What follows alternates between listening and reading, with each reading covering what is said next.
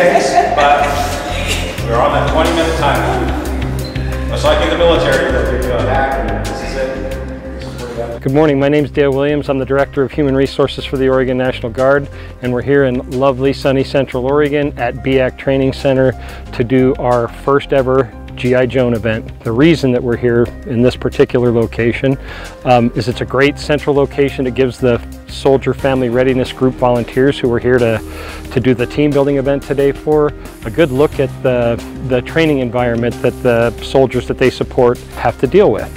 The intent of the event today was to do some team building, give them a glimpse into the soldier's life, have them, sort of go through the whole process, eat MREs, that sort of thing. Conceptually, we birthed this idea about a year ago. We have people as far away from the Grand and out at the coast, and clearly many from Salem and the Portland area over here for this event today. So my name is Grace Fox. I'm a Military and Family Readiness Specialist for the Oregon National Guard. I am out here at Biak today. We have all of our Soldier and Family Readiness Group volunteers out here with us. They work throughout the state supporting both the service members and their families.